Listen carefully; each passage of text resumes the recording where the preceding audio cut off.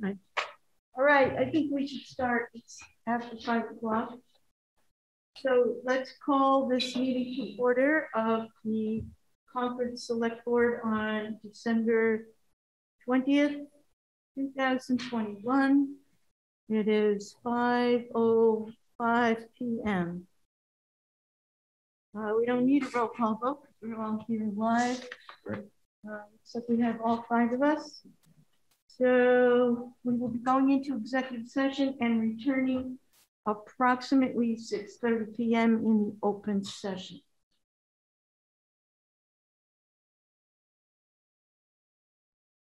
Got it. Okay. Okay. Okay. We are back in open session on December 20th, 2021. Okay, so at this time we will have the consent agenda. Move to approve the consent agenda, which includes the town accountant warrant of December 23rd, 2021, gift acceptance of $10,000 from the Susanna E. Bettel Foundation to the Council on Aging. Second. Okay, all in favor? Aye. Okay, we are going to wait a minute for the town manager's report and the chair's remarks to go to item 7, update from town council on opioid litigation and possible vote authorizing the town manager or interim to join the settlement agreement.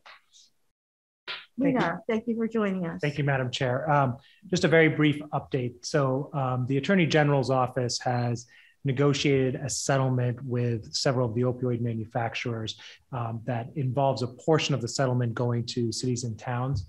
The Attorney General, the State Attorney General's office has asked towns to sign on to a settlement agreement essentially for that, to distribute that funding. The exact amount is still somewhat in flux. It will be finalized probably in the course of the next week, because you don't have a meeting coming up between now and January 2nd, which is sort of the end date for when that will happen. Our recommendation is to authorize the town manager or the acting town manager in this case to sign on behalf of the town. My colleague, Christina Marshall, or I will contact you as soon as we know that the number's set.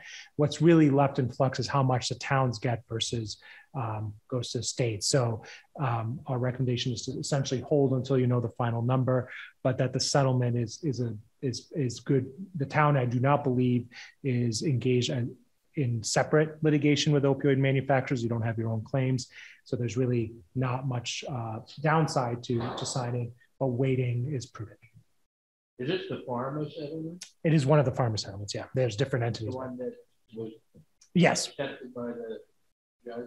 Yes, it is, yes. I believe so, that's right. And I assume that the abatement measures that would qualify for this money, that the town would be free to engage with other nonprofits or the hospital or whatever mechanism was in town to implement the abatement measures. I know that is correct. And then I'm not even sure it's even that restricted to just abatement measures for this particular pot of money. Some are, some aren't. Okay, thank you. Yeah, so given that the judge did not accept the settlement, is there even anything to sign? That's the Purdue Pharma, that they said that because the law cannot eliminate liability for the family, that the settlement was not valid. I think maybe I misheard Mr. Dane. This is a settlement that is going forward. This is the Attorney General of Massachusetts settlement that is going forward. Okay, so it's not related to that one. It's not related to the one that may be that you're thinking of on the news. I'm sorry, I missed. Yes, the Sackler Fund. Yes, I'm sorry, I misheard. I thought Mr. Dane said the one that was accepted, which was where we are. Are there some restrictions or requirements, like does this money have to get spent through the health department or do we have a plan for how we're going to spend it, or a time frame? Is there a time? The time frame except for entering into the state's pool is January 2nd, between now and January 2nd. And I think the funds can be expended through 2018 if it's 2028. Yeah, 28, yeah. Meant to say. And on what? Yeah, Stephen, do you know if there's some restrictions where it has to be spent? I'm not sure. I mean, I think that the intent of it is to offset costs incurred responding to the opioid crisis. And so I think we have to look at what, what's the focus of those, where those costs were incurred and what can we do moving forward. It's overall, it's very Health broad. Department. It's funding prevention, harm reduction, treatment, and recovery efforts. It's very broad, and I apologize for that earlier confusion. That it's the pharmaceutical distributors in this case, and Johnson & Johnson is this, which is different than. Okay, right. There we go. All right, any other discussion on this item? Okay, then we'll have a motion. Sure, move to authorize the duly appointed town manager to enter into a settlement agreement by and between the Massachusetts Attorney General's office and other parties on behalf of the town of Concord for the purpose of joining the opioid settlement fund. Second. Okay, all in favor? Aye. Anyone opposed? Okay, thank you very much, Nina. Thank you. Okay, I'm not sure if Chris is still here. I think he may have left. So I'm here. Oh, okay. Good. Then we will continue on and talk about the select board license renewals for calendar year 2022. We have alcohol licenses, common vic licenses, class 1 and 2 auto licenses, weekday entertainment licenses, in-holder licenses, and tour guides. Chris, I understand that almost everyone has now turned in their paperwork. Is that correct? That's correct. Okay. Do members have questions? Doesn't the clerk have to sign them all? I mean, I think that's right. Yeah. Matt will have to make arrangements with Chris to sign them before January 1st. Okay, writer's cramp. Uh-oh, you don't have pens. That's right. That's all right. I think I can find one at home. Right. So. Questions from the board? Are any of these? Okay, seeing none, we'll take a motion. Move to approve all listed license applications as detailed in the administrative manager's memo dated December 18th, 2021, and included in the board packet for this meeting. Second. All in favor? Hi, Matt. Aye. Matt, I'm sorry. Could you amend the motion? We included some tour guide licensees today, so we had to update the board packet. Those tour guide licensees are just staff members at the visitor center. So the motion should refer to the memo submitted with today's date. Okay, I withdraw the prior motion. And did you see that memo? Yes. Okay, great.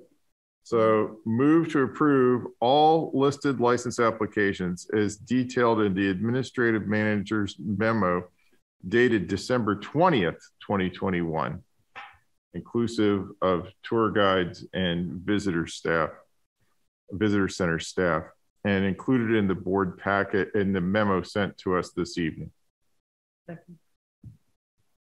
Okay, all in favor? Aye. Aye. Any opposed? Okay, the motion passes. Thank you for all that work, Chris. It's a lot of work chasing all these people down. Thank you very much. Thank you. Okay, now we will go back to the town manager's report. Hi, good evening, everyone. Do you have the print? Uh-oh. Hold on, you're frozen.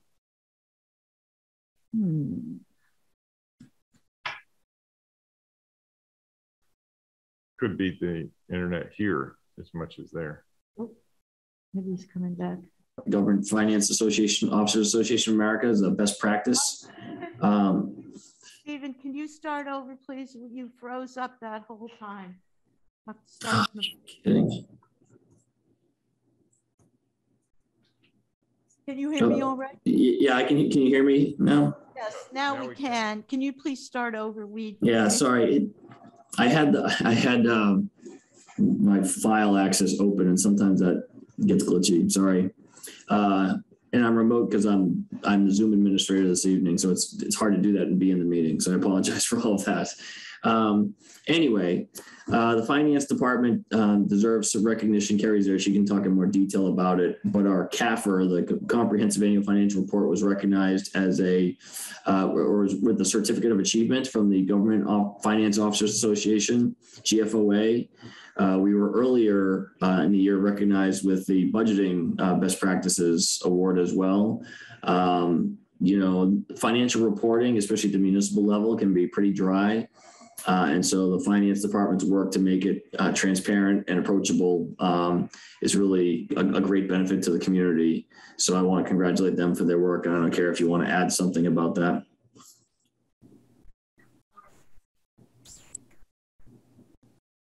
I think the only thing that I would say is this is a lot of work that is done by many members in the finance. So, my name is the one that is on the award. There are many other people.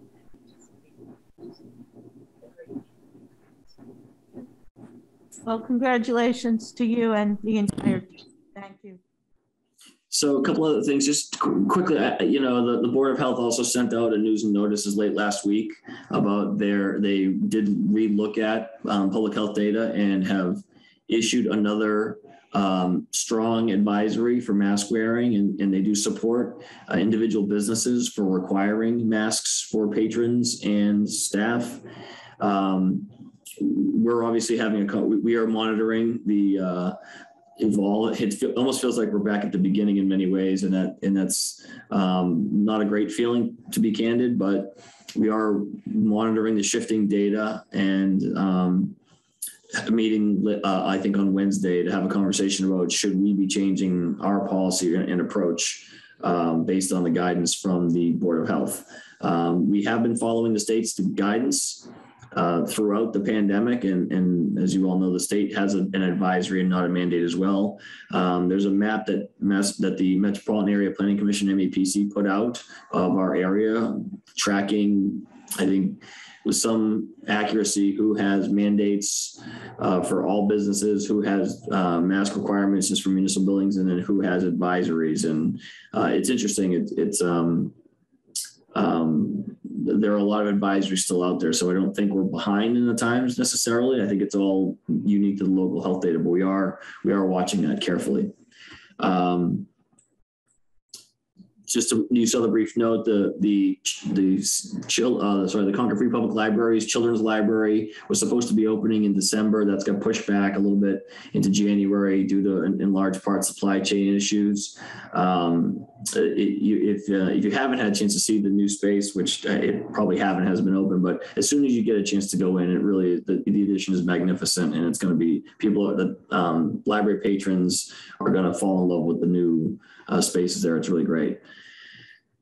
And then a couple of new things. There's a new tour at the visitor center that Liz Clayton, who was one of the founders of the Robin House, has been hired as a tour guide, and she will bring knowledge of African American history to the visitor center and have a tour that is going to be a part of the offering from the visitor center. So please be sure to check that out.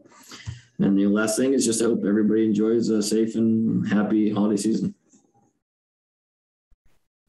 Okay, thank you. Questions for the town manager? You have questions? Okay.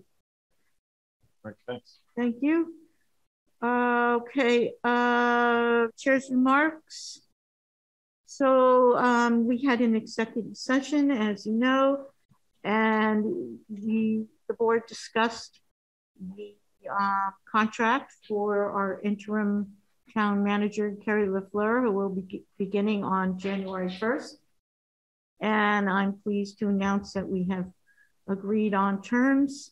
And at this time, we need to take a vote. So do we establish the specific terms in the motion? Yes. Okay. So move to approve the compensation plan and terms for the interim town manager with a term of 6 months to initial term of 6 months that will continue upon mutual agreement until with 30 days notice can be terminated, and with an annual compensation of $202,500 with other benefits as already contained in her previous compensation plan. Okay.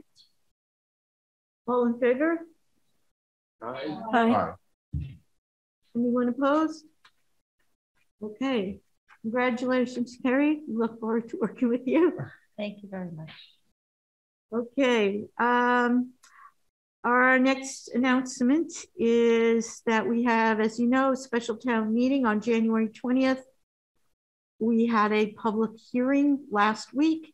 If you didn't get to see the public hearing, you can watch it on the town YouTube channel.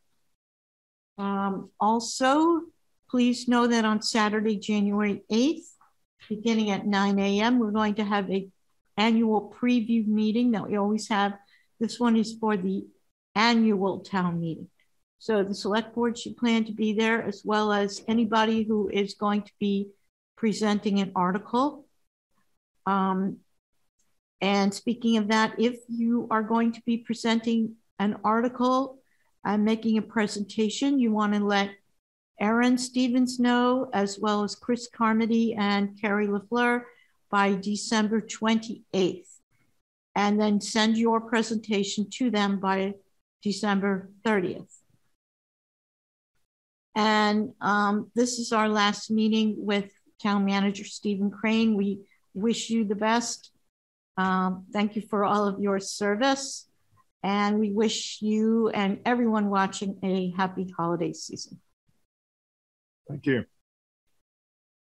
Okay, we now move on to item 9, the Concord Middle School building project.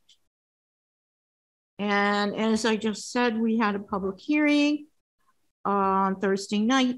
The main thing we have to do here is have the select board take a position on this article. I don't think we really need to discuss the revenue offsets again. That was discussed in detail on Thursday night. But if you would like, if you have any questions on that, we can certainly discuss it again. And before we take a position, the town clerk has asked if, oh, Kari, good, you can explain this better than I can. Take it away, Kari. Thank you, Madam Chair. So we need to send out a notice to voters to let them know that precincts have changed and some polling locations have changed. And it seems like a good opportunity to also try to clarify or at least remind people about the special town meeting and special town election. I had asked Chris Carmody, but it was only this afternoon to share with you. You probably haven't received it, a sample notice to voters. And I did also send it to the Office of Campaign Finance because we are limited in what we can say on a government-supported mailing. So we are limited to distributing a non-adversarial flyer that informs people of the time, date, and place of the election, contains a brief neutral title for each ballot question or text of questions, and urges residents to vote. So what I propose doing is including the special town meeting warrant article language and also the ballot question language. And Kari, I believe your question was, if I'm remembering correctly, whether the amount of the debt exclusion should be in that mailing because it can't be at the ballot, correct? Right. It's not, the amount is not on the ballot and cannot be on the ballot because it's the vote is just to allow the expenditure. Correct. Under the provision. Yeah. But were you proposing putting that amount or some other explanation in the mailing? I think that all we can do is either include the warrant article language, or if we have it already, the motion language, because we can't presume what the amount will be that town meeting supports. Okay. If it does support. And so that's where it becomes the language that's used in explaining cannot appear to be promoting one approach or another. Right. Yeah, it sounds premature to include the motion language because we don't know the motion that will be made on the floor of town meeting. Right. But what perhaps can we include is the decisions of the finance committee and the select board in recommending affirmative action at an amount. I'll have to check. I will check on that. We're just stuck with the amount that's written in the article. Well, but the warrant article does specify an amount. Yes, but the finance committee at least recommended affirmative action for an amount less than the amount. But I think that would be advocacy. Is that advocacy? I don't think it's advocacy. Well, okay. It's the finance committee is advocating support for the article. All right, never mind. I guess we can't include it. But the issue is it's very unlikely that the article is going to be moved at the full amount. Well, right, but that's not the issue. The issue is that when you go to vote and you're in the ballot box, that question cannot have any amount on it. But it's possible that in the mailing that Kari does, you can put other explanation language, including amounts, or possibly how the finance committee voted, but we cannot have advocacy. But I guess the only amount that we likely could include would be the amount that's on the warrant article, which is you could do that higher probably than what people will. But it does say not. It does say not to exceed. It does. Right. It does. So I think, Kari, you probably could put something about not to exceed the 103. That's what the warrant article says. Yeah, and that is the warrant article. I've also included find out more information about this special town meeting here, and it points to the special town meeting page and it doesn't, so that has a lot of options. It's important that voters can choose to, once they get to the page, they're not immediately forced to a certain page that advocates for supporting or not supporting. So this is just our general town meeting page and for the special town meeting, and has a number of links, and also has a link to the middle school building committee page. Right, when you say page, you're talking about the town website, correct? Yes, I'm sorry, yes. Right, the special town meeting page on our website.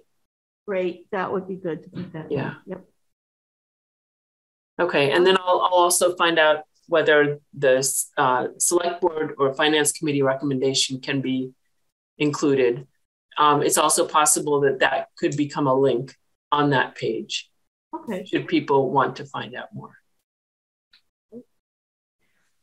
Thank you for exploring this, because I think it's, Henry originally raised at one of our meetings,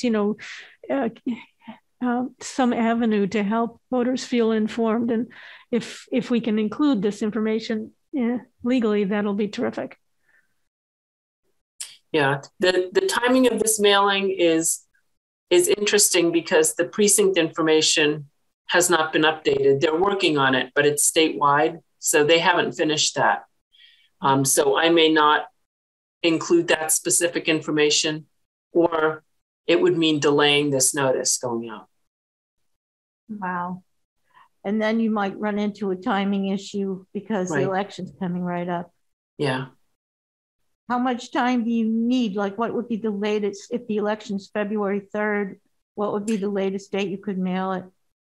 Well, we have to notify the public about polling locations 20 days before. So it's pretty close. It's, beginning of January, we have to have the notice out, and the elections division knows that we have an early election.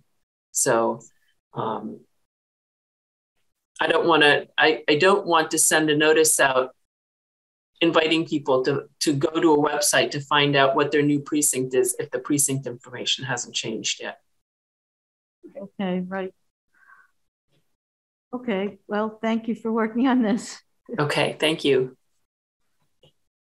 Okay, so we need to take a position on Article 1 of the special town meeting warrant, which is to see if the town will vote to appropriate a sum not to exceed $103,700,000 to be expended under the direction of the town manager, et cetera, et cetera, et cetera, for the Concord Middle School building.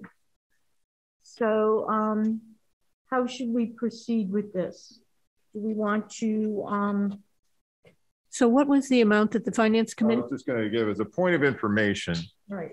On December 16th, immediately after the public hearing, the Finance Committee met and voted unanimously to recommend affirmative action at the amount of $102,816,000. And that's the amount that the middle school building committee has most recently recommended. Is that right? That's right. Okay. Well, I think it has real value for us to endorse whatever the figure is that the FinCom has recommended. Well, particularly in this case, since it agrees with what the middle school building committee recommended, which really did. Yeah, but I think that yes. So it's good we've got two groups that are. We should, wherever conceivably possible, we should be in sync with the FinCom and try to, validate their deliberations. Okay. Okay.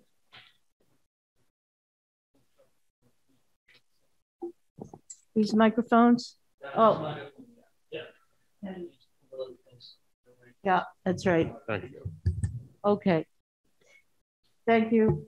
Okay, so I think we've just been having a conversation that we have two committees, the middle school building committee, who are the experts in this. They've been working on this for several years, and the finance committee, who has unanimously voted for the same number, $102,816,000.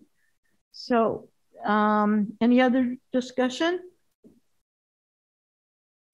Okay, we're ready for a motion. Move to recommend affirmative action on Article 1 of the 2022 special town meeting warrant in the amount of $102,816,000. Second. All in favor? Aye. Anyone opposed? None. Okay, that passes unanimously. Thank you. We are now up to item 10, FY23 budget request initial presentation. We'll call on Carrie LaFleur. Do you want to start, or Stephen, are you going to be involved also? Carrie has some slides that she's going to share with us, and we can certainly, I'll let her lead the way, and I'll offer any thoughts that I may have on the budget development. I will say, Henry just mentioned being in sync with the FinCom. I don't know if I mentioned this at a board meeting, but the Finance Committee changed up the guidelines process this year. And I found it to be a positive change and really helped reframe certainly my thinking on budget planning. And I thought it was very productive. So I wanted to just give an acknowledgement to the guidelines subcommittee specifically, but also the Finance Committee generally about this year's process. I thought it was, like I said, I thought it was highly productive. Okay, thank you. So Carrie, if you want to share your screen. Sure, I am just working on getting, here it is, the presentation.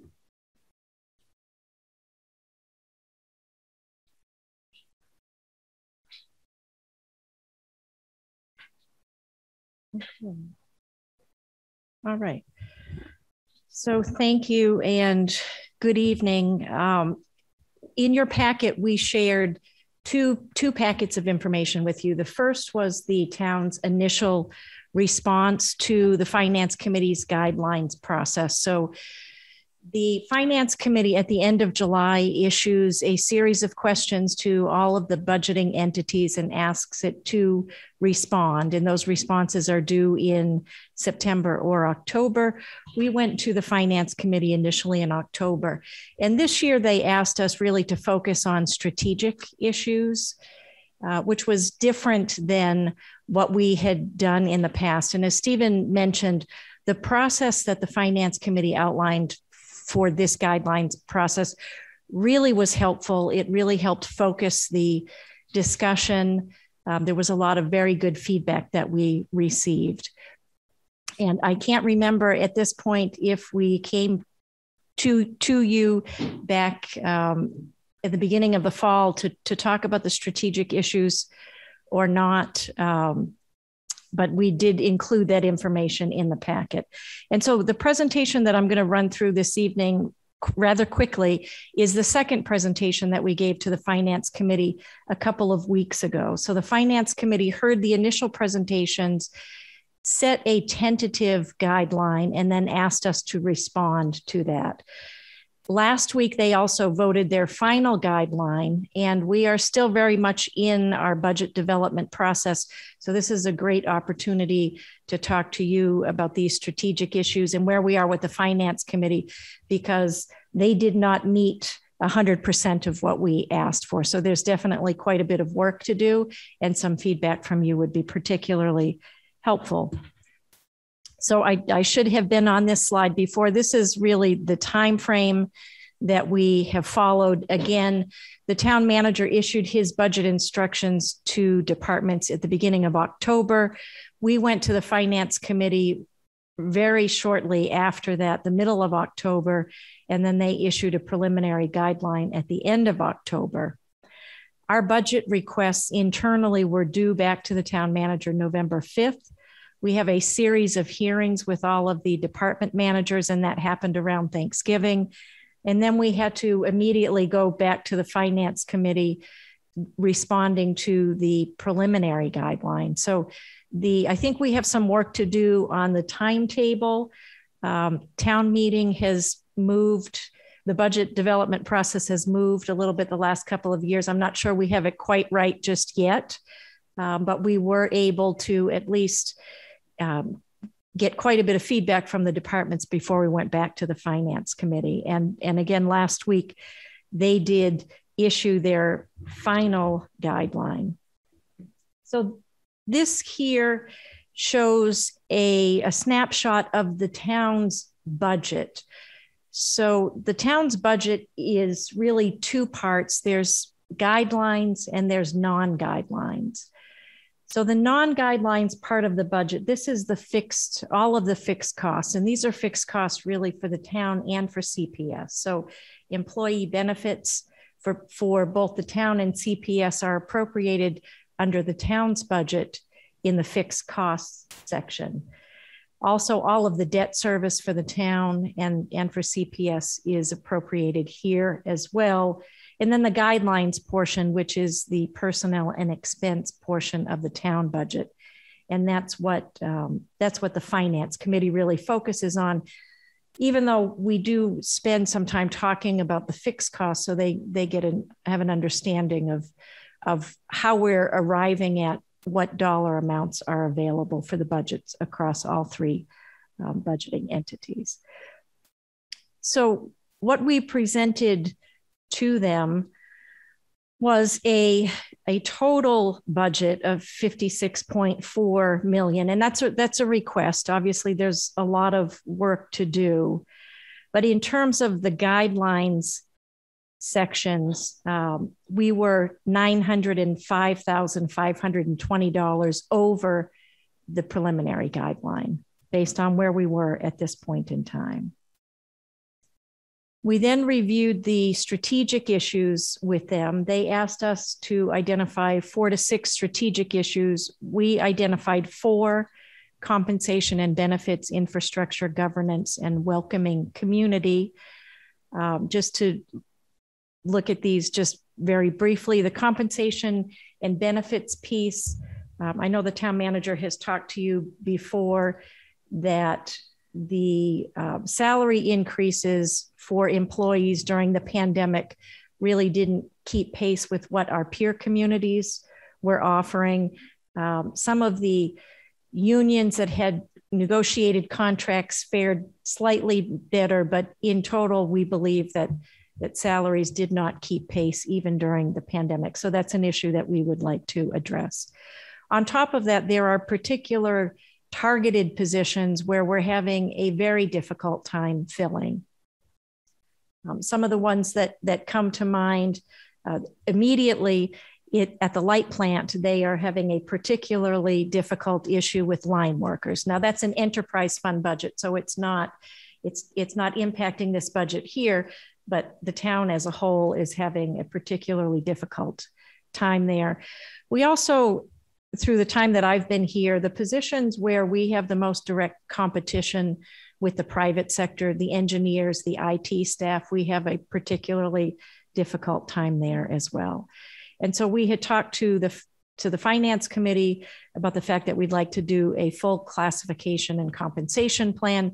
We do have some money that was encumbered. We had hoped to start this during the pandemic, or we didn't hope to start it during the pandemic. We hoped to start it during a fiscal year that we had the beginning of the pandemic. So we have that money encumbered, and we're looking to move forward with that plan, and hopefully that will address the compensation and benefits piece. In terms of infrastructure, the ask here is to be able to restore the tier 1 capital back to what our policy targets are, which is 2 to 3% of the town's budget.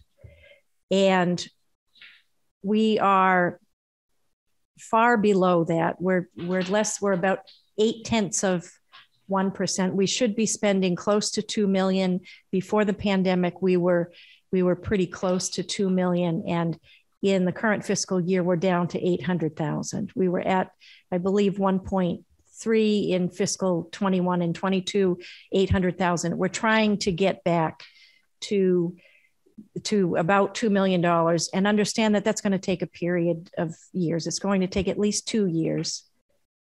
Question? Yeah, so by tier 1 and tier 2, you mean the same tier 1 and tier 2 that we discussed recently about capital projects? Correct. Okay. So here, the tier 1, these are the items that we fund through an annual appropriation. We're paying cash. We're not issuing any debt. Items typically 100,000 or less. So our police cruisers, all of our technology, some of the smaller equipment at Public Works, those types of things are what we're talking about here. But my understanding was tier 1 was $5 million and above, which you couldn't do. That's tier 3. Tier 3 is. I'm flipping. Yeah. Never mind. No, never mind. Sure. And then I put a note in here about tier 2. So tier 2 would be anything over 100,000 to just under $5 million. These are the things that we fund through our capital improvement plan, and we issue debt, but the debt is within the levy. So in the past, tier 1 is sometimes called cash capital, and tier 2 is sometimes called debt capital. So I'm wondering why we got behind during the pandemic, and I'm just assuming that it was due to the emergency that we had to buy all kinds of plastic dividers, and we had less revenue coming in and everything like that. So that's why we got behind on tier 1 and 2. So it really has to do with revenue. Yeah.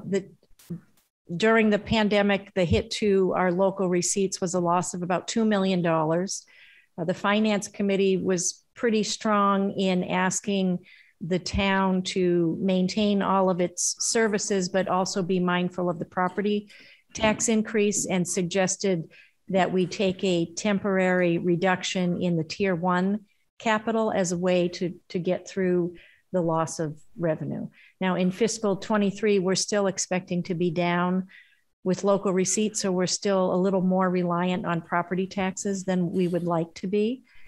And we know we can't go from 800,000 back to 2 million all at once. So we're hoping that we can do this over a 2-year period. It might take a little bit longer than that, but these are things that really need to be replaced. And so we need to be mindful that we can't continue to defer, because that's going to take a much longer period of time to recover from. Yeah, and I think, Terry, you said because we had to do other things. I don't want to say that all of our kind of emergency response expenses were compensated by FEMA or CARES, but I think a large number of them were. We just didn't levy to do the work because we reduced the budget as a result of the lost revenues and the pandemic, as Carrie just noted. So I don't want to create an impression that we spent the same amount of money just on other stuff. We didn't spend the same level of funds out of our operating budget. Okay, thank you. So Carrie, I may be preempting what you're going to say next, but you've indicated here on your slide to evaluate the efficacy of the 5% policy on tier 2. Could you say a little more about that, please? Sure. That's where I was hoping to go next. So on an annual basis, we set aside about 5% for the capital that we finance through the issuance of debt. And that has been, for the up until the last couple of years, that really has been a good target. The 5%, that's worked very well. This is where we have money appropriated annually for road improvements, for drainage improvements, for fire trucks and ambulances, any building improvements, land purchases. That's worked really well. What has happened in the last couple of years is an increased request for funding for public works, for road maintenance, for drainage improvements, for sidewalk improvements. And in this current 5-year period that we're looking at, beginning fiscal 23, the requests from public works far exceed the totality of the plan, just those requests. And I don't know which one of you is the liaison to the Public Works Commission, but if you were at the last meeting, you heard them present their plan and understand the amounts of funding that they're looking for. And so this understanding, right now we're working on the middle school, right? We need to get through the middle school project and get that going. But one of the next things we need to talk about are the tier 2 projects. And is 5% the right target, or should we be looking at something else? Because 5% is not going to cut it just for public works. And there is going to be, if there's not increased funding for roads, a marked decrease in the quality of roads, which we don't believe will be acceptable to residents of the town. So that's and longer term increased expenses, because it's more expensive to repair. Can roads be covered under ARPA? I don't think that there is infrastructure funding, but I think it's more related to more equity issues and recovery issues. So if there's an infrastructure project to support economic recovery, that would be, I think, an eligible use. But there is that $1 trillion, I think, that was approved by federal government for infrastructure. Now, I think it's going to be a little bit of time before the regulations on how that money can be distributed, to states and then municipalities take shape. But we do see that will have, I think, a meaningful impact here in Massachusetts and in Concord. And so I think help is on the way, I guess, but not necessarily through ARPA. So like I said, some is, but not just any infrastructure project. It has to be recovery related. So then the next item that we had mentioned or identified as a strategic issue, we called governance. And what we're getting at here really is increased support for boards and committees. There are a number of boards and committees that don't have a dedicated staff liaison. There are boards and committees that having staff liaisons, that the amount of work that needs to be done, making sure that agendas are prepared and posted and minutes are prepared and approved timely. We feel that we need some more dedicated resources here. And so that's what we were getting at here. And in the budget, there is an additional staffing request in the town clerk's office, sort of as a starting point to further analyze the need and make sure that we are on the path to having the adequate level of resources for boards and committees. That's something I feel strongly about. I'm looking at two of the items in the responses from the FinCom. There's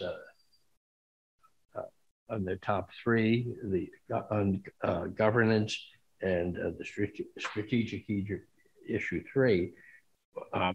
What I would really would not like to see is that future budgets build into them the financial savings that were realized in the last 2 years by having reduced staff and having vacancies unfilled and having people working from home, and that we have a broader definition of efficiency in terms of performance of town staff, where efficiency not only takes into account the movement of paper and the forms filled out, but also takes into account the effective communication with residents of the town. And so I think that's I think that's something that's suffered a lot in the last 2 years for various reasons. One of them, of course, has been COVID. But I don't think that I would like to see built into our future budgets those things that we had to suffer through for the last 2 years because of a number of circumstances, including the disease. I don't know how many people agree with me on that, but I think it's something I think that's extremely important. Well, I certainly don't agree with that, and I will tell you that we kept the services level, as Carrie said in her introduction. The demands have increased significantly, which is why we now believe that we have to address the resource question because of the level of demand that has gone up.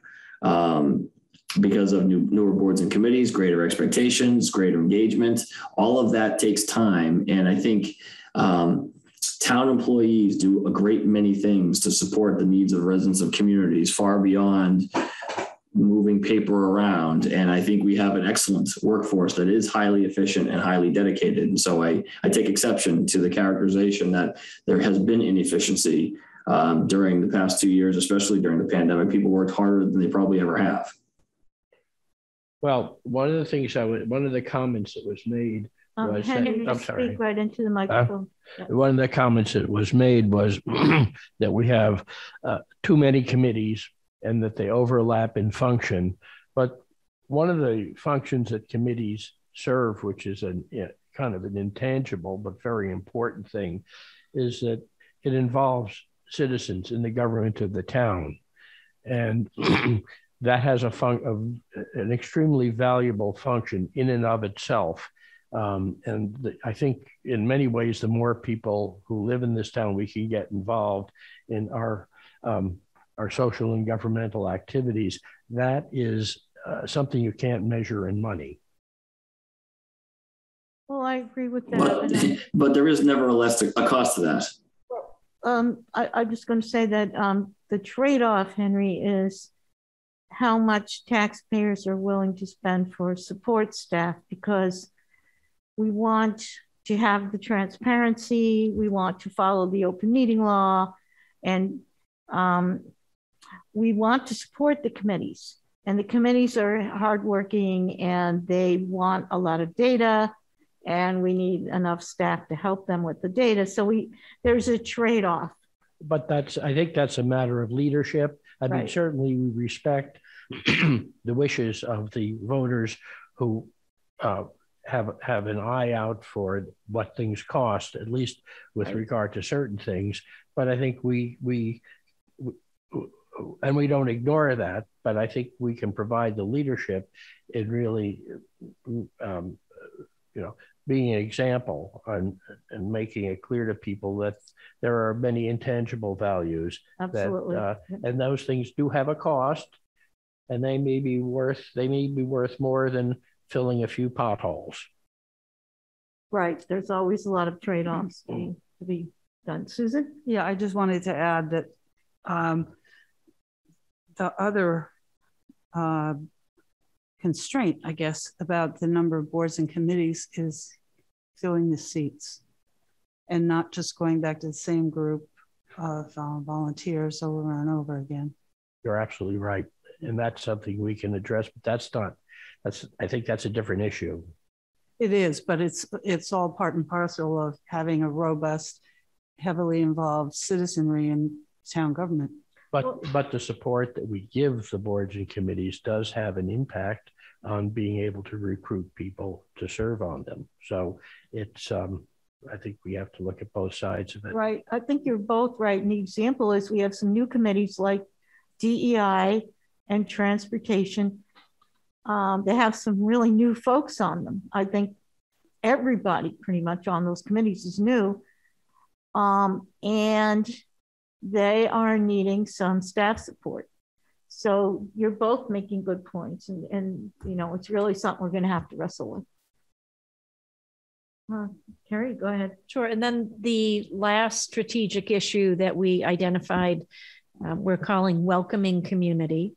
And here we've identified affordable housing, access to public transportation. Both of those things are not really operational budget issues, but part of the concept here, and then access to supportive services. And that is an actual budget request out of our Human Services Department, looking for some additional funding to be able to provide services to members of the community that might need help, more help than we're able to provide in accessing other social service agencies. Particularly, we were talking about the need for brain health, that it is often difficult to get into, see a provider. There's a waiting period. People may need some supportive services while they're waiting, and perhaps there's something more that we could do as a stopgap measure. And that's something that is an operational budget item that we're looking to fund. Matt? So while I don't disagree with any of the things that are put under welcoming community, I also felt that last year there was a consultant that came in and did a project around diversity, equity, and inclusion, working with senior management. But I wondered if one potential outcome of that process would be that going forward in FY23, we would continue to have diversity, equity, and inclusion as a strategic issue for the town. I believe it is. I don't think it's a project you went in and did one time and it would be done. And so I wish I had seen diversity, equity, and inclusion as a bullet point under welcoming community. And I mean, I don't know that we're at the point of hiring a DEI director, but that we do have at least some budget towards that specific objective that's enshrined in the town, as operations. I don't see anything there. You're talking about for recruitment. Well, either a consultant or staff time or training, or all I saw was overtime for police. All right, let's give an answer. So I believe there is money, I believe, in the HR department to continue our relationship with our DEIB advisor, because you're right, Matt, that process is not a completed training, and we're done. It's an ongoing it's an ongoing effort, including developing a philosophy, an organizational philosophy, and then creating a roadmap to move forward to increase diversity, make sure that we're equitable and inclusive, and are an employer where people belong. But I want to separate the DEIB work we're doing organizationally and the community work. They're both very, very important and both need to be done, but they're different. They're different chapters of the same book, I guess I would say. But no, I believe it's in the HR department. We are including funds to continue that work. Okay, I just think it would be great to add to the strategic issues, and yeah, I would like to see what those spending priorities are. Did you say the HR department? I think so. I think we need to include it in the HR department. I can confirm there is funding in the HR department that's new specifically to advance this initiative. Okay. And point well taken. I was just going to update it as we were talking because we could start by hiring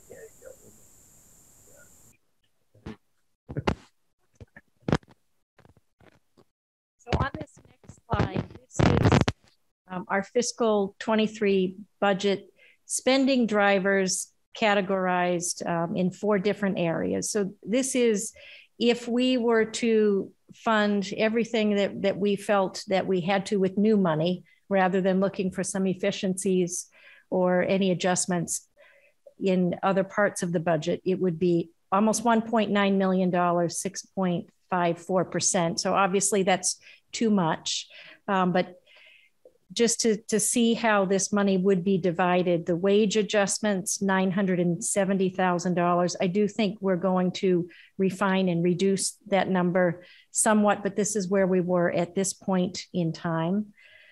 Increased utility costs. We wouldn't normally make note of this, but for the cost increases are very significant, much more than we would see in a typical year.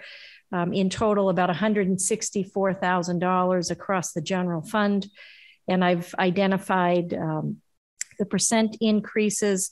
I think the most notable, well, they're all very notable, but the cardboard recycling program, this is a program that we have been able to offer, and there was no charge associated with it before. It was just part of our contract. Now there is a charge for it, and it's fairly significant. I believe it's about $50,000. And this is a service I think that residents have come to appreciate. I think with people home, they're ordering more and they have more cardboard to get rid of on a regular basis. So we want to maintain that.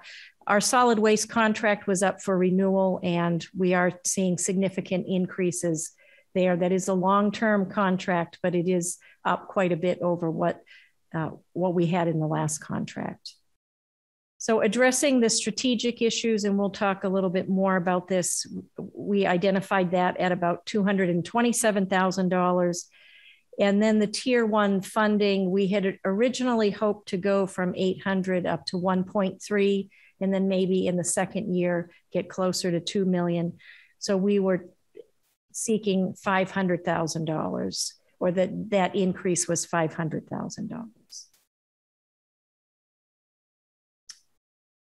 This here is a slide that the Finance Committee asked us to put together. So the guidelines request is in the middle column, $30,990,000. The difference between the preliminary guideline and what we were asking for at this point was $905,000. I don't think I mentioned the preliminary guideline. It was a 2.7% increase, just under $800,000, which is what was allocated by the Finance Committee back in October. On the bottom of the slide, this is the Finance Committee's sustainable growth rate, which they calculated for fiscal 23 as 2.34%. And how do they calculate that number? I saw the 2 things, the CPI and yeah, it is. What do they blend them, or? It is a weighted blending of the two, of the CPI, the regional CPI, and the 10-year Treasury yield. And I just looked up the regional CPI for November of 2021, And the year-over-year inflation rate is 5.3%. So, and of course, the Treasury rates have gone up as well. So that number is really already out of date. Yeah, and they did note that they calculated that in July, and that's according to their policy. They do that every July. They did acknowledge in the final guideline letter that was issued today that that number is out of date. Yeah, we're in an extraordinary time of change in inflation. And I just think that if you go back and you look at the proposed compensation increases, now realizing that we do have cases where we have more senior people rolling off, people coming in at the lower part of their range and all of that, that it's still a modest increase when you consider that in order to just stay even with inflation, one needs about a 5% bump in salary nowadays. And so we're in for a new kind of time when it comes to budgeting. And sorry, go ahead, Carrie. I was just going to say that the particular difficulty is we're still down on local receipts. And so it's really a balancing act between, we're a little more reliant on property tax than we should be because of the economy, and we have the middle school project. And but isn't like 90% of our income from residential real estate, or is that just? It is, and so we are ever so slightly more reliant on property taxes, but we're still down, expecting to be down about $1 million in local receipts in fiscal 23. So it's significant. But is this sustainability of that sustainable growth rate, is that based on our anticipated ability to realize income? Is that what makes it sustainable? That's the finance committee's metric, and it's based on several factors. One of them is the consumer price index, which, I think there are inflationary measuring sticks that could be used for municipal operations. I don't necessarily agree that the CPI is one of them. And I've talked to finance committee members about this in the past, but I do think having some kind of metric that really captures how much the annual tax growth should be each year is important. But as Matt noted, it's been really a game-changing couple of years. And now with inflation, how does the SGR really capture where we are today? And I think, as Carrie noted, the Finance Committee is thoughtful to and sensitive about that issue. And I think that's one of the reasons why wages need to be increased, and there is increasing pressure on that. But I think ultimately it's decisions made at town meeting that drive the growth of expenditures, for the community. The Finance Committee spent a long time, and Terry, you probably remember this because maybe it started when you were still on the Finance Committee, but they spent a long time trying to come up with a metric. And this is the metric that they're using. But the guidelines chair provided a lot of other metrics that he thought would also be helpful. And I think it was helpful for the Finance Committee, and they were able to come up with a guideline that's higher than their SGR. So here, this is a snapshot of our request, fiscal 23, the preliminary budget request versus the preliminary guideline. And we've broken this out between operating and the tier 1 capital, which we wouldn't normally do, but because there's such a gap between what was appropriated in the current year versus what we were asking, we thought this would be helpful. Again,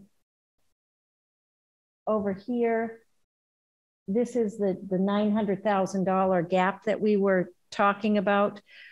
And we're saying 500,000 of that is from the tier 1 capital, 405,000 from operating. On the operating side, we have services that the general fund provides on behalf of enterprise funds and other special revenue funds. And we charge for those services. So payroll and oversight and administration and accounts payable, those sort of things. We charge the enterprise funds. We had a placeholder amount when we started the budget process of $1.9 million. And when all of the requests came through and we calculated the chargebacks to the enterprise funds, the chargebacks are $205,000 higher than our placeholder. So we're reducing that from the $905,000 delta. So we went back to the finance committee and said, we are looking for some additional consideration in the amount of $700,000, $500,000 in tier 1 capital, $200,000 in operating. Do we have a reasonable expectation that while we can't know all the rules around the infrastructure bill spending, that we will be able to recoup some of that $500,000 at least through FY23 infrastructure bill payments from the federal government? I guess I would answer that by saying we wouldn't, I guess, if recouping it versus spending the new infrastructure money on the many unmet infrastructure needs. I think that the community would probably expect us to make greater investments in infrastructure rather than recoup what is our programmed, policy-driven annual contributions. But we're talking about a net increase here of 62% in this year. So it almost seems like we are taking on new kind of objectives. But I think it's because I think of the... It's not a run rate from year to year. I mean, you were saying that it's underfunded, but... Well, it was at 2 million. So they're trying to go back up to the 2 million. Well, and the other thing, and you all know this, the stuff we didn't do is more expensive today than it was when we programmed for it, 2 years ago. Mm-hmm. The other thing I was going to say, Matt, you made a point about staff changes and things like that. There is attrition every year. And a lot of times when the town has, free cash at the end of the year, some of that is often due to attrition, but we don't budget necessarily for attrition because we don't know what necessarily individuals are going to do during the fiscal year. So I want to just clarify I know you know that, but just for everybody else, we don't have an attrition savings kind of built in because we usually don't know when we're planning a budget who's retiring, who's leaving, who's coming in, that type of thing. But attrition does often materialize by the end of the year. So then this is the last slide. And this is sort of a more granular information on what that $700,000 is comprised of. And we tied, these are in priority order, and they're tied to the strategic initiatives that we identified at the beginning of the presentation. So the first is the salary reserve. We're looking for an additional $178,000 here to fully fund the salary reserve. And that is reflected in that $900,000 number that I showed you a couple of slides ago. The next two are related to elections. So now that we have 2 districts, we have additional expenses associated with elections, everything from ballots and programming. And then we have just send that bill to the legislature. Yeah. An unfunded mandate. And then in fiscal 23, we have 2 state primary and the final state election as well. We have some additional costs in census. We're going to outsource the printing. I know these are small dollars, but that is a new expense. And then 5 here, this is town clerk, board and committee staff support. So this is the position that we talked about, or the funding that we talked about fairly extensively already. And that's about $45,000. And that would be for a new full-time position. So when you say, I mean, again, these small dollars, but outsourcing the printing, isn't that going to be a net savings?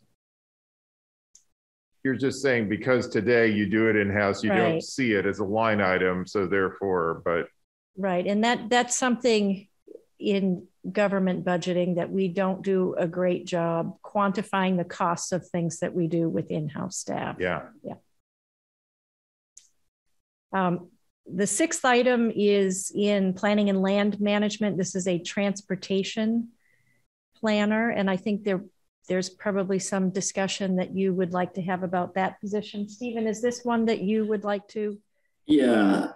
Just very briefly, and I think I mentioned this at Finance Committee, it is currently it was in the request from DPLM, and I support the need for someone dedicated to, and transportation being a catch-all term, but I do think the role needs to be shared in some way, shape, or form between the police department and CPW, specifically our engineering department, and perhaps human services. We just haven't defined that yet. So this amount of money and the position and is kind of, I don't say a placeholder. I think the town should definitely move forward and hire somebody to kind of overall coordinate transportation initiatives, but it's not just limited to planning. There's, the police do a lot of things with kind of speed measurement and enforcement, parking. And then there's, like I said, the engineering department for planning for construction, things like that, plus safe routes to school. And there's a whole bunch of things, and having one person kind of be a clearinghouse for all of that and a coordinator is good. Right now, like I said, the request is nested in DPLM, but I certainly don't view this as only a planning position. And I think that the budget should, if it's approved at town meeting, operationally, hopefully it will be a little more all-encompassing. Susan, then Matt. So my question about that, Stephen, is if you're saying things that are currently being done by the police department or DPW, there's no offset to, are their budgets decreasing? How do you justify another 71,000 if those tasks are just being done, but they're not being coordinated? Well, there's stuff that isn't being done, and I guess I think we've talked a lot at the Transportation Advisory Committee and elsewhere about the need to take a comprehensive approach towards transportation because it's such a huge issue. But there isn't one person who is responsible for taking that broad view of transportation and the many facets of it here that impact our local community.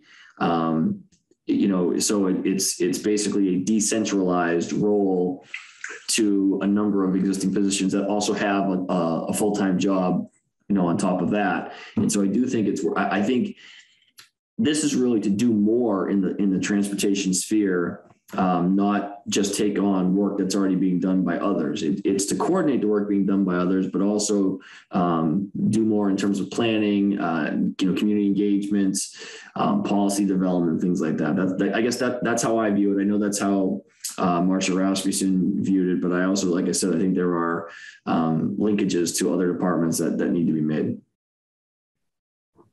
Thank you. I agree about that, being the liaison on transportation committee.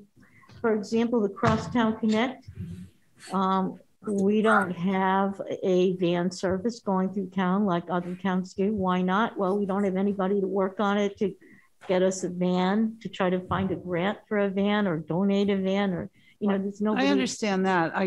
What I heard Stephen talking about was stuff that was already being done, and I recognize that there needs to be resources to support things like Crosstown Connect and other transportation initiatives. Right, and there's no one person who's assigned to be working on that now.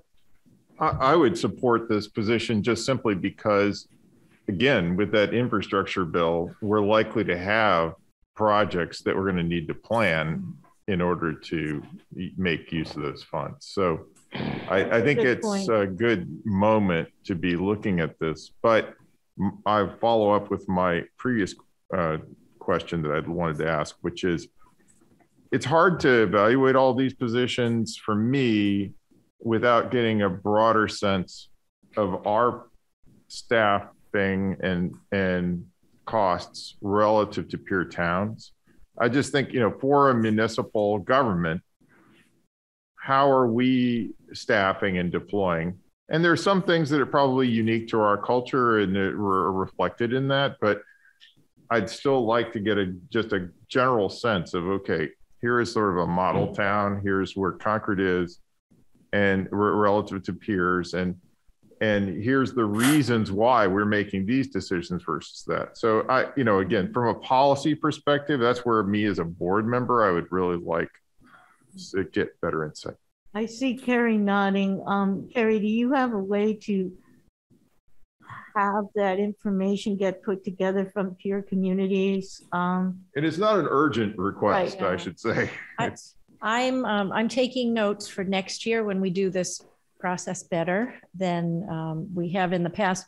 We do have the benchmarking database that you can get to on our website, open.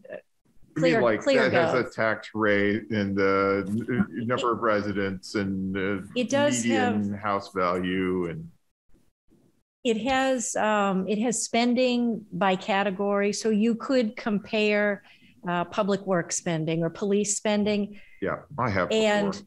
We don't make great use of that. I think we should make better use of it, but the data is often outdated, and it's not, if we account for an expense within our transportation, some element of transportation planning in the police department, and Lexington has it in their land management department, it's very hard to make those comparisons. And I think that's why we don't spend a lot of time promoting it, but we certainly could make better use of it. Yeah, I mean, they're at the bottom of the town budget and the tax rates. Yeah. But well, it's more complicated than that. I mean, the bottom line isn't even the bottom line in some cases, because we have enterprise fund employees, we've got revolving fund employees. I mean, not many towns run a fitness center or a broadband business. I mean, to ask the question, how many town employees are there? It ends up being a pretty complicated answer.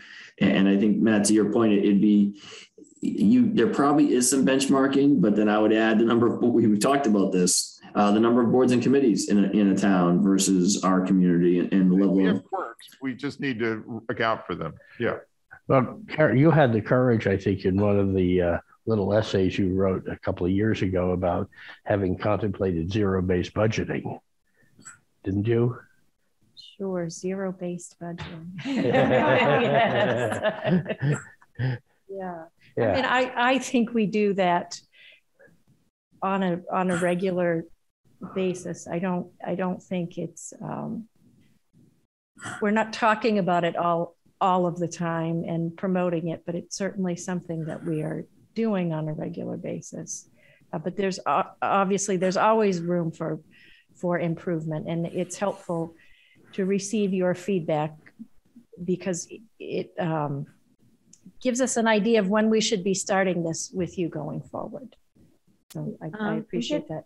Very briefly, getting back to Matt's point about the transportation planner, I have really mixed feelings because I'm a big proponent of fiscal sustainability, and I don't want the budget to grow so fast that people move out of town. And on the other hand, though, when you were talking, Matt, I realized that if these government grants are going to be coming in, it's possible that, similar to the sustainability director, the person might end up, the salary might get paid for just by, the grants that we can take in, and we'll have those programs. So, that's something to consider. Yeah. I had another point, which is just again for next year's process, those strategic priorities. If I think of the one thing that our board should be involved in is helping to set those, I think actually they're very good ones. Right. So I'm fine with this year's, but if we could get in the loop on that, I think that's where, we have most to say, I would say. Absolutely. And we're going to be doing that for ARPA at an upcoming focus meeting, because I think our role is not to micromanage, every single line item, but to give some policy priorities.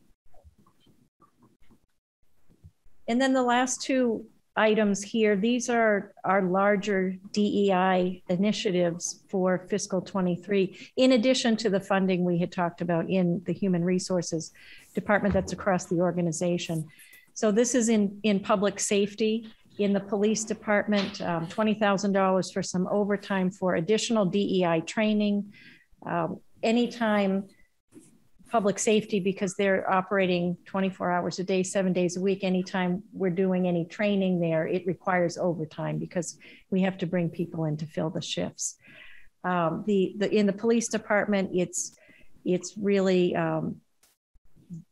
just a broad-based training. In the fire department, their training is more targeted at new hires. And this is a project I was talking to Linda, I think, and probably getting pretty animated about this because I think this is really a phenomenal idea.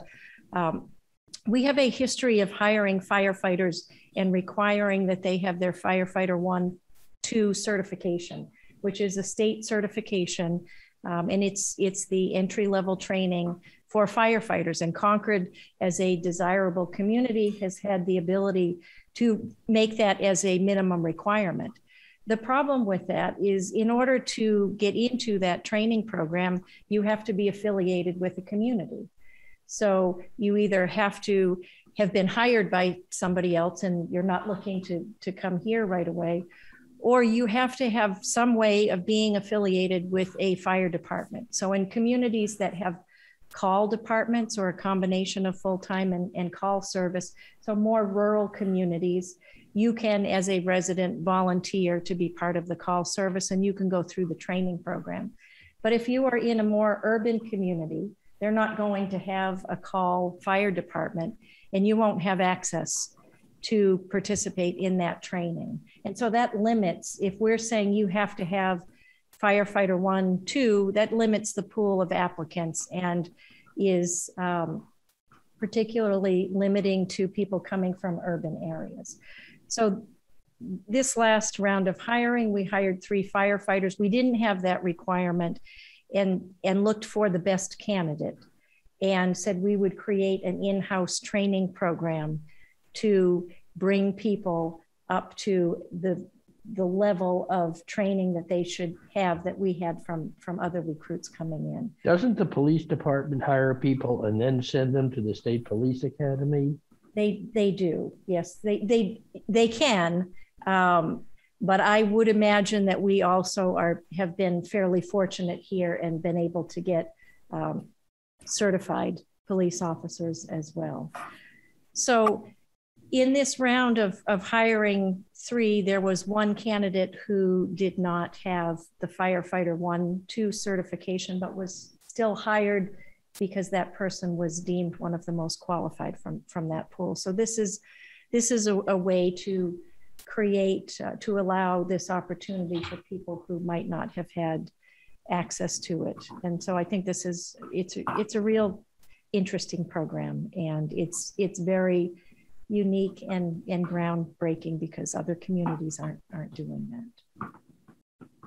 So I just have a question.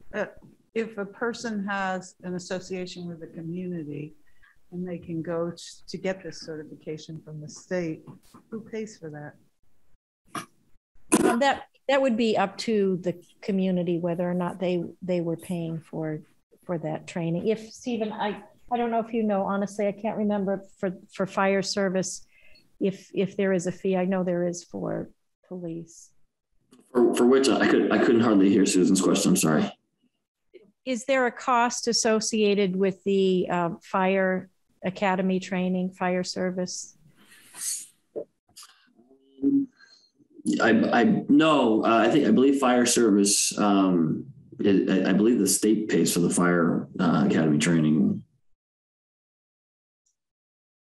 I thought that was a good. I know one of them is paid for by the. Maybe the police department. There may be a cost associated with fire department training. Okay. Yeah, it's one or the other. I think in the same. I can't remember which one it is. So again, the additional consideration request that we made to the Finance Committee was for $200,000 for operating, $500,000 for capital, a total of $700,000. As I mentioned at the beginning of the presentation, the Finance Committee voted the final guideline last Thursday, and they allocated an additional $250,000. So we are still $450,000 off of the final guideline. Okay, thank you, Carrie. Are there further questions? Linda? I do have, since we were talking about the fire safety and the police department, you know, we've had several substantial gifts this year, and every year we have gifts directed to the police department or the fire department. And I guess I'm wondering how that gets factored into existing expenses that they've built into the budget. So are these, substantial gifts then offsets? Yeah. So the gifts that we have received have been for capital purchases. The most recent was for the electric cruiser. And we have also received funds for bulletproof vests and some other equipment. So it's for capital. And we certainly do take that into account and would reduce the capital request based on the availability of gift funds. So there was one substantial gift on our consent agenda a couple months ago, which didn't specify the capital request, but that doesn't mean that it didn't come attached with that, I guess is what I'm hearing. Is that the public safety one?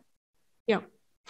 I think that was for capital, if I'm remembering right. Is it from Middlesex schools? Yeah, their requests, their gifts are for capital. Well, this was from an individual or individuals in town. Oh, that's a different one. Yeah. There was there was a private gift, and that was for the electric cruiser, right? Cruiser. Oh. No. Okay, so they may all be designated. Thank you. Other questions from the board? Thank you. This is very, very clear and very enlightening. Welcome. Okay, so Carrie, how difficult is it going to be? I guess Carrie and Stephen, how difficult is it going to be to close that gap at this point?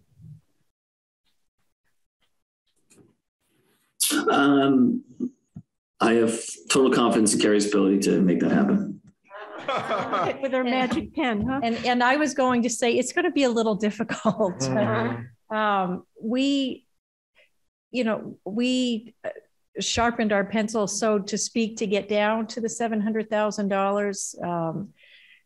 I do hope that we will be able to meet the guideline. That is the intention, but it is going to be difficult. We have the library expansion project coming online. We have additional staff associated with that. As we mentioned, we feel that we're behind in compensation and want to get back on track with capital. And so we definitely have some work to do. And I can't tell you right now exactly how we're going to do it, but we're going to have to get there pretty fast. Yeah. Well, you just increase your forecasted revenues from future sales. That's how we do it. Well, I have a question. So in the big picture, if the schools are under by 700, that would work, but that's not likely to happen. Is that, I mean, because you're looking at the whole.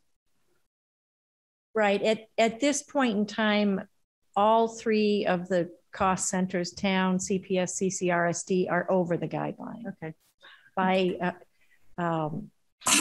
By close to what we are as well. So might this be a year when we do an operating override? I mean, no. Probably not. No, not with the middle school. Not with the middle school. So. But. Well, and we don't need an override. We're still projected to be about 4.5% under the levy, but the property tax, the estimated property tax increase associated with the guideline is 3.35%. And as we get closer to town meeting, that probably will come down. but the last few years we've been under 2.5%, and I don't expect in 23 we'll be under 2.5%. So that with the middle school, it's a big ask. Yeah, I mean, I think the other thing is just to put some perspective on it. What was the amount of guideline spending in the budget? Because I think, you know, the amount of money we're off compared to the overall is, you know, I think it's pretty close. It will be difficult. There are going to be difficult decisions to be made, but I think it's a good starting point to go into the public hearings with. Okay, well, I'm sure you'll be back and we'll be continuing to discuss the budget, Carrie. So thank you very much. Okay, and we're going to move on now to our next item, which is to meet with the Personnel Study Task Force to discuss amending their charge. And I see Ruth Lauer, one of the co-chairs, is here. If you want to join us at the table, Ruth. And I think that the other co-chair, Ann Rarick, is, yes, Ann is participating by Zoom. Okay, great. I'm here. Hi, Ann. So Ruth and Ann and Susan as liaison and I met, I don't remember what day, yesterday or the day before. And we tried to talk through what the issues are. And we had a series of meetings. And then at 4:30 today, Susan and I had to leave your meeting, Ruth and Ann, but I think right before we left, we did have a consensus on where we're at. So Ruth, since you're here, do you want to talk about that? Okay. Sure. I think we had an eventful meeting at the task force and at our elbows on the table discussion amongst the chairs on the charge. And as I described to the task force, we added words and we deleted words and we reordered words and we came up with something that people were supportive of at the task force. And at the last minute, we added a sentence. No, at the last minute, we clarified a sentence, which I'm sure that you have the charge in your packet, so that if I could just draw your eyes to duties and responsibilities. Section D. Section D and number 3. It was felt that there was ambiguity, and perhaps the language that was in the charge that hit your desk was open to being too expansive. And at the table, we came up with the following sentence. 3, in accomplishing the goals above, the task force will keep in mind that the town's personnel system seeks to be, and the list then remains the same. The notion was we wanted to ensure that this perfect personnel board system that's being created for the future would do all of those things, but that the task force would not be doing all of those things.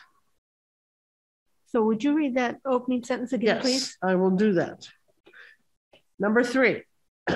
So Terry, D3. Right. I'm just wondering if there's anyone that can share the screen. So, because I think it's very confusing if we're not looking at it because it was a different number 3 and it's not on Zoom, otherwise I would. Okay. Right. Anne, do you have a way to share the screen or I did not get it from Claude. Okay. Oh, I'm sorry about that. I'm the only one who got it then. Okay. I'm powerful. Okay. Carrie can maybe do it. Okay. Right. Are you ready? Ta-da.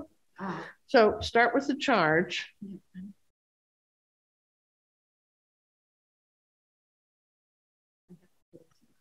Yes, there are only 42 iterations of it. Definitely. At least 42. Packet that, And, you know, the perception of the whole discussion was the task force would be fine. I think it's also necessary to say that sections A, B, C, and E are unchanged. Unchanged. Right. We're only talking about D Everything right now. that's on your desk is unchanged except for one sentence. I'm sorry, sweetie. So we're on D. So I could now share from what we got in our packet. If you would. Aren't you? Cool. Okay. That would be really good. Then we could talk about blue, green, and purple. This is what it is. Oh gosh. There. Oh. It's pretty much of an eye test. So we have to have Let me just see if the red line copy. That is, but we have to just expand it bigger.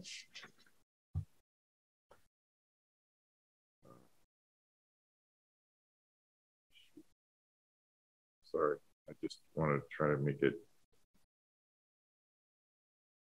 Hopefully that's better. Ah, beautiful. There we go. So there's 3. So presently it was saying just ensure that the personnel system is, and then it gives these list of things, yes. And you're qualifying that, and you're just saying, well, there was recognize that the town wants it to be. Da, da, da. Yeah, not that the board, not that your board is assigning us to do that, but right. that. But you're creating the conditions under which it could be. This will be a perfect board. Okay. Ideal, yeah. In the ideal world. Okay. So read the sentence again. So Matt, you ready to go? Number 3, in accomplishing the goals above, comma, the task force will keep in mind that the town's personnel system seeks to be A through F. Keep in mind that it seeks to be. Hey. You want iteration number 44, do you? Well, and yeah, that's fine. Okay, wait a minute. In accordance with the goals above. In accomplishing the goals above, the task force will keep in mind that, what was it? The town's personnel system, no longer administration, seeks to be A through F.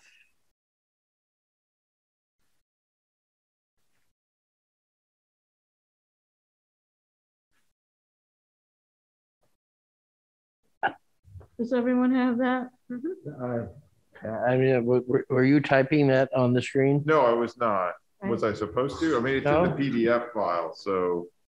Oh. I mean, I can't type in a PDF. Oh, sure you can. I requested that. Please send it in writing. Okay. Okay. So I think we all understand what that says, right? Right. Yeah. And we all understand that it's your responsibility to decide. We just. However, your committee, your task force is on board with all of these changes, including the one that you just read, right? Right. Very, very minimal changes, actually, right. Compared to what went on. I think it's fine. I don't think we had any problem. Well, I don't think I had any problem with the charge. The problem that I became aware of, and you can confirm or deny, was that Henry, just hold that thought for a minute. Let's finish the charge. I'm still holding a thought now. Okay, thank you. Painful. Hold that for a minute. Let's just finish the charge and then we can talk about this other issue. So, is there any more discussion from the select board on this? All right, is there? I'm not very happy with the wording, but given the circumstances and that there's consensus on the committee or the task force, then I yield to them. And it's harmless. Right. That's it doesn't my weaken feeling. Anything, does it? Or challenge anything? I mean, I was hoping that the task force would take steps to ensure that our personnel system is efficient. But if they're just going to keep in mind that that they intend for it to be, it sounds very wishy-washy to me, but it's okay. If that's what you're really going to do, is to work on a more efficient system, that's what we want. It's going to be whatever they do, pretty much. True, but I think that the differentiation, if I can speak to this, is that the job of the task force is primarily to look at the bylaw and the future role of the personnel board, and not to ensure that the person, they're not, part of their charge is not to dive into each of these A through F. No, but it's to create a bylaw and so that's why that language was changed, because that was one of the interpretations. But they need to look at those things to see whether they're working and how you make them work. Yes. Yeah. Okay. That's right. Mm-hmm. Yep. All right. So anyway, I can make a motion. Okay, great. So move to approve the amended charge of the personnel study bylaw study task force as amended verbally this evening through Ruth Lauer's statement. Second. Okay, all in favor? Aye. Aye. Anyone opposed? Okay, thank you so much for all the time. Oh no, don't go away, because I've been holding a thought. Yes. Oh, yes, I forgot. I've been holding a thought, and you know how painful that is. First of all, having a thought is painful. Holding it is almost impossible. I had some people had been talking to me that the task force was having difficulty obtaining the information from town staff that they thought was essential to carrying out their function, whatever that function was. And so if that is the case, then I think we may need to go a little bit further in finding a way to direct town staff to provide you with the information that you need to do your job. So I'd like to hear what you have to say about that, and then we'll move on from there. Okay, thank you. Moving forward, we the task force, think that communication is going to be crucial for us. There might have been some, wrinkles, but moving forward, it's my belief, I don't want to speak for the task force here, but it's my belief that the Board of Selectmen could help us a lot by making sure that staff know that we exist, because I don't think, given all of the issues that you're dealing with, that staff is dealing with, the time of the year, the budget, all of these things, people are keeping their heads down. They're getting their job done. They're not aware that the task force is out there. And it would be lovely that we don't surprise them. If we should need something, we don't want to first have to explain who we are and why.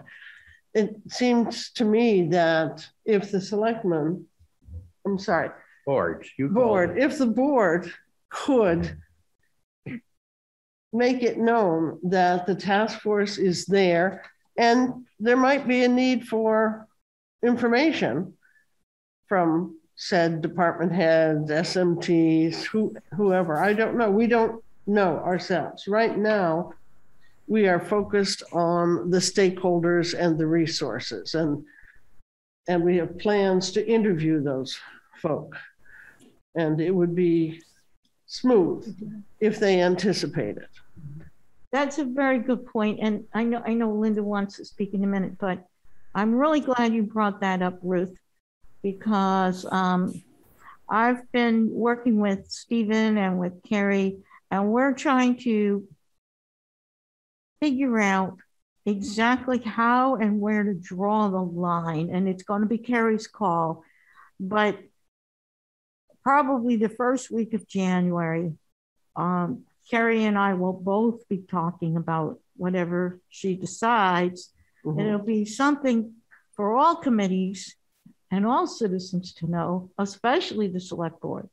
But it will be some kind of rule, like if a document exists, it's already in the public domain, it's already on the website, it's in a town report, here it is. If I, as staff, have to create a whole new report for you, well, I'm going to have to check with my supervisor or the town manager, because it's going to take me a few hours or days. Yeah. So we're going to try to address that issue head on, because you're not the only committee dealing with that. True. I have the same issue with the transportation committee, maybe with DEI. We just heard Stephen and Kerry talking about the need for more staff support for the committees. So it's a very important issue. And I thank Henry and Ruth for addressing it. Kerry and I will talk some more, and we'll continue to address it. But let me make one point out of that. I think that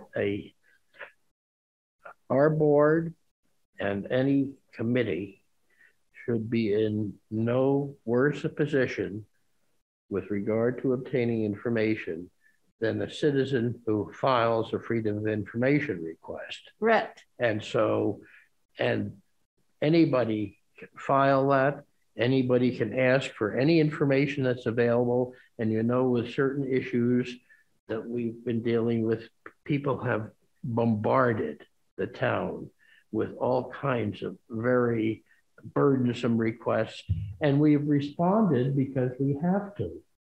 And so I don't see why a town committee should be in a worse position than a citizen acting under the Freedom of Information Act. Absolutely correct. However, the Freedom of Information Act says that you do not have to invent a document. If it doesn't exist, then you can't provide it, you don't provide it. And the same with the Citizen Committee. In fact, the Citizen Committee might eventually get that document when the staff person has time to do it, but they're not going to just invent it on the spot for a FOIA or for any other reason. Linda was next, and then Susan. Well, I think you basically addressed this issue. I think it's something that needs to be worked out with the new town manager and yourself. But there are, we're all aware of this. There's incredible pressure on all of our employees to meet their work obligations and the objectives that have been set up for their own departments. In addition, they're trying to staff the committees. Many of them are doing an excellent job and make every single effort to provide the information that the committees are needed. There is a new burden, however, and I can speak to this personally with some new committees that are just getting started, where a great deal of information is needed up front, and that puts on additional burden not only on the new committee or task force, but also on the staff that may be trying to assist in good faith those committees. So I'm glad to hear that you and Carrie are going to be talking about this and working this out. But I think that there are some realities that the town manager is dealing with as well in terms of the staff responsibilities. And I think we've got to be aware of that. Right. So this will be an agenda item on January 3rd. We're well aware. Let me just throw in one more thought. And that Just a minute. Just a minute. Next, if we create a committee, we Henry, should just a moment, please. And Susan was next. Then you have to hold your thought again. I know it's painful, but I recall when I first, right after the election, I was elected to select board, had a meeting with the then chair. One of the first things he said is, you are not to go directly to town staff. You go through the town manager, who normally says, yeah, go ahead.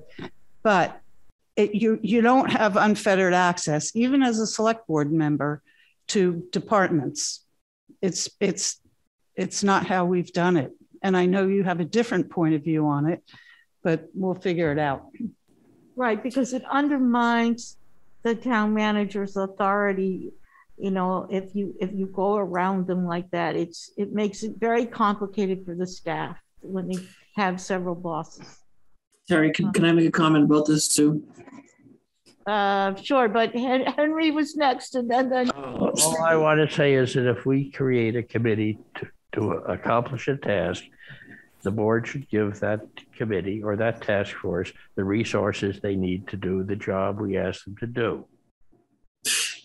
So let me say this. Let me lead with the idea that town staff that interface with boards and committees all want to provide support to the boards and committees that they interact with, that they interface with, and so that's always our goal. And I will say that the resources that we're talking about are under the responsibility of the town manager. But the point is, less who has the responsibility and more what is the outcome we want to achieve within those responsibilities. And I think everyone wants to provide good support, because I think town staff does value the role that citizens provide in the government by virtue of their volunteerism on boards and committees. However,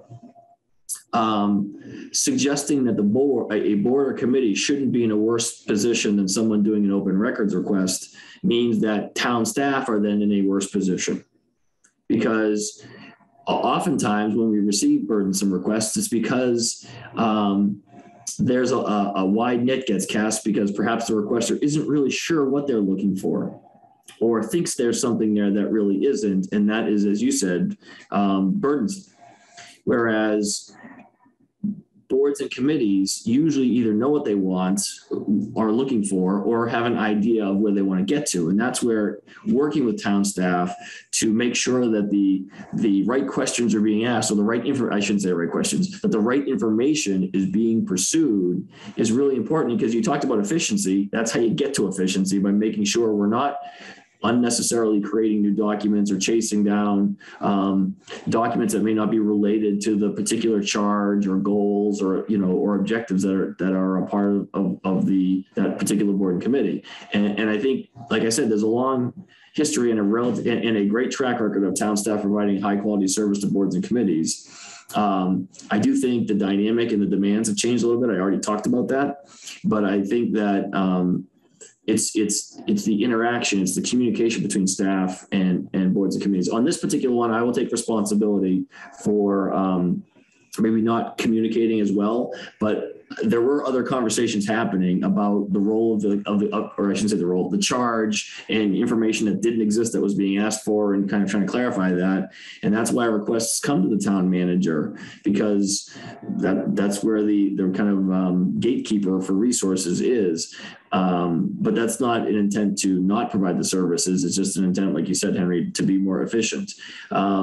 I do agree with Ruth that it is important that town employees know that the personnel bylaw task force exists, and I think, and we will certainly notify employees that they have a website and that the committee exists.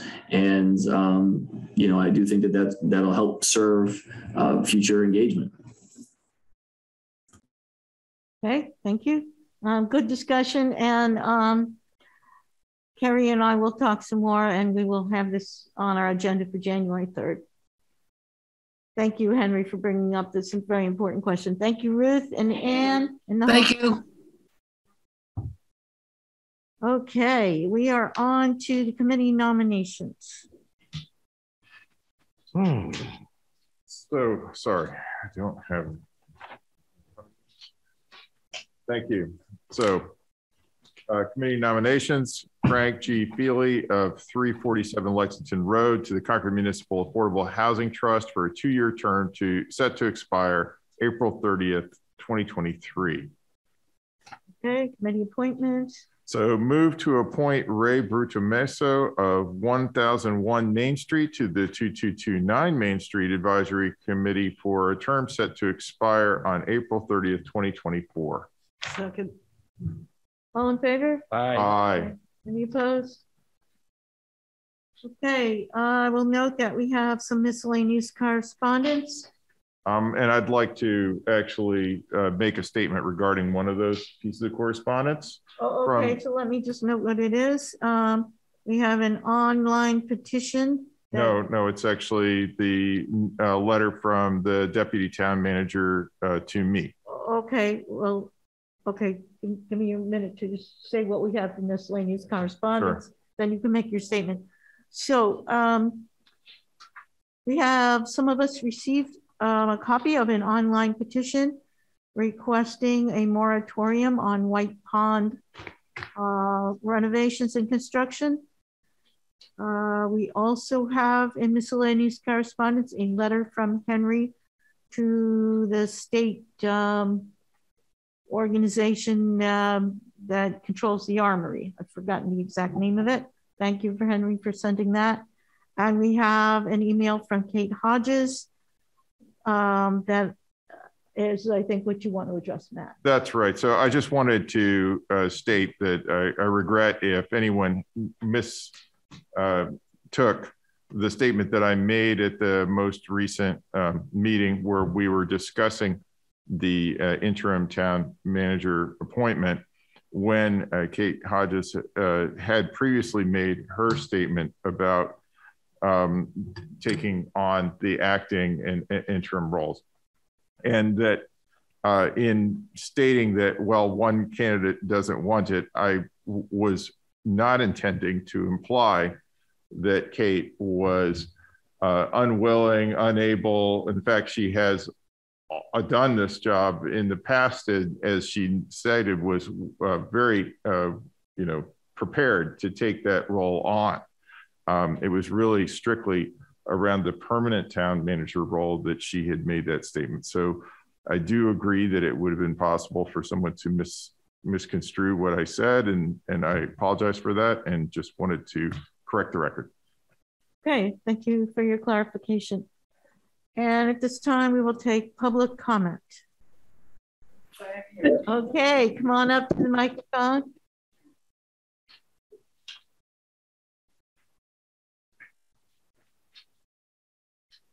And please state your name and address for the record. I'm Laura Van, 58 Inlet Drive. And I'm here because I am a... Do I need to say it again? Sure, why not? Laura Levan, 58 Nimrod Drive. I'm here because I'm a regular attendee at the BD Center and especially at the pool. And I attended the Board of Health meeting last week in which they discussed some of the safety factors again. And they worded a letter to you about recommending that all users of the pool be vaccinated because in the pool you cannot wear a mask. And so some of us that are vaccinated and know there are unvaccinated people that use the pool are worried about that.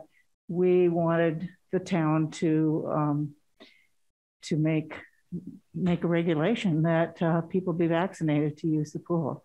Now, if they're too young, that's a different story. But for those that are eligible, I would hope that Concord would require that for use of the BD pool. Okay. Have you taken that up with the Board of Health? Yeah, and they wrote you a letter. Mm-hmm. They did. I went to their meeting on December 14th, and they worded a letter recommending that the town require proof of COVID vaccination in order to use the pool. Okay, thank you very much. You're welcome. And can I just say one thing? It's impossible for me to find any of your emails. I don't know how you got that email petition, but when I click on the links on the website, it goes to nowhere. And I finally called the town office and I just got, leave your name and number and we'll call you back. And they never did. So. For whatever reason, that is done deliberately. It is? Yeah, so there are no. Can't reach my own well, no, board? But there are no email addresses on the town website. There are the select board emails. But just for not for the individuals, just for the board. Yeah, there is a Yes. address, It's select H. board Dane at at concordma.gov. S. Bates at concordma.gov. No, it's not there. I think you have to go to a You have to special go to the place. select board I page. did go to the select board Here, let me page. just take a peek. This is the select board and then says email and I click on that and it goes nowhere. Right, but there's, yeah, That's a- but there's a What's the- different page that has, so you know what, we'll talk to, This- yeah, we'll talk to Chris and who. You know what it is they're hyperlinks. Okay, we'll talk to Sort staff that about out. that. Thank you. Okay, Yeah. thank you. Thank you very much. Just for what it's worth, that's an anti-phishing thing. Right, so Right. that Oh. bots can't, Right. yeah, I know, it's a difficult thing to So there, we could still talk to Chris. There could be directions that said when you have email, you know, to send it to him and then he'll send it to. Okay, we'll figure that out. Thank you for your comment. We'll work on Oh. that, try to figure it out. I mean, more important is the pool. Right. Right, okay. Thank you. Terry, I don't know if you can see, but Ned Perry had his hand up, and then Mary Hartman also has hers up. Oh, thank you. Ned Perry. Good evening, Mr. Chair and the Select Board. Ned Perry, 362 Bedford Street. A couple of comments and then a more in-depth comment. If the Personnel Board had been doing its work for the last 6 to 8 years with members present, many of the issues that you have been asking about tonight on the budget would have been foreseen. And if the town manager had responded to the goals and objectives that you set for him 6 months ago, you similarly would have some of the answers and to the questions that you were asking. What I was really signing on to comment on was last Monday, the Personnel Task Force met at 4 o'clock and were essentially stonewalled by the 2 select board members present, being Susan Bates and the chair. 4 hours later at the Transportation Advisory Committee, the Transportation Advisory Committee was given the absolute green light to ask Aaron Stevens, the liaison to the Transportation Advisory Committee, to go to other department heads and ask for input on transportation issues. It was shocking that within 4 hours, we would see the absolute diametrically opposed positions dealing with our task force and our committees and our boards. I look forward to the January 3rd meeting where you'll be providing guidance. And I hope that we will find that the new administration led by Kerry is more cooperative with the citizens through our transparency and our government, which is really based upon citizen involvement and all of you. And I appreciate the approval that you have given to the task force charge for the personnel task force tonight. And I hope that you will support it going forward because it's such a crucial part of our government. We used to be at the top of the municipal employment world, and we have fallen off that. And all of you and the personnel board and the personnel task force, I hope will help us get back on top. Thank you very much. Okay, thank you, Mr. Perry. And the other person I think was Mary Hartman. That's right. Thanks, Terry. Mary Hartman, 16 Concord Green. I'm a member of the Finance Committee. I'm speaking for myself, even though things I'm going to say are things I know because I'm on the Finance Committee. The first thing is I was glad to see you had such a thorough conversation about the FY23 budget. I want to make a comment about raising the 5% cap on the Tier 2 capital spending. The conversation that I heard was that a lot of that is due to the fact that some infrastructure improvements have been put on hold, and that is true. But I also want to remind the select board that a lot of Tier 2 spending in the last few years has been for recreation projects that are probably one-time projects, things like White Pond, things like Giroux, things like Warner dredging. So the fact that infrastructure improvements have been put on hold, in some part is due to the fact that recreation has taken quite a large piece of the 5% that we've been allocating to Tier 2. For example, in FY22, between Warner Pond dredging and White Pond, we spent 1.7, appropriated 1.7 out of 4 million. So again, that's a temporary thing, and just keep that in mind when this comes around again to look at changing that cap. Thank you. Thank you. Are there other people on Zoom that have public comment? Nobody has their hand up. Okay. Terry, can I guess I'm not remembering the plug, but I didn't do it in my town manager's report, but I did want to thank the board again for the opportunity and to really thank my colleagues here in town government for their really amazing commitment and energy and inspiration to me during some really challenging times. And I wish all of you best of luck. Fare thee well. Thank you, Stephen. Too, Stephen. You Good too. luck. Happy holidays to everyone. We will see you next year.